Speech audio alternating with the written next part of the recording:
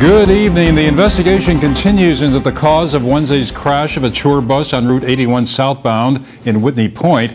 We have learned that state police and other investigators have not ruled out the possibility of mechanical failure. Authorities already believe that the bus was traveling at excessive speed, considering the rainy weather and flooded road surfaces that night. The bus is returning from Niagara Falls to New Jersey when it turned over and came to rest on its rooftop.